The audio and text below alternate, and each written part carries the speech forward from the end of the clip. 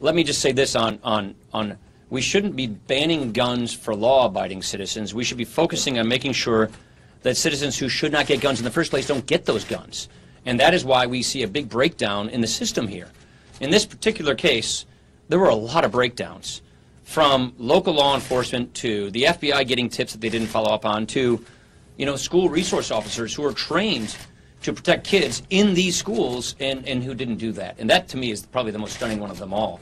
So there's a lot that we have to look at, but what we want to do is protect people's rights while making sure that people who should not get guns do not get those guns. Chad. Mr. Speaker. And teachers?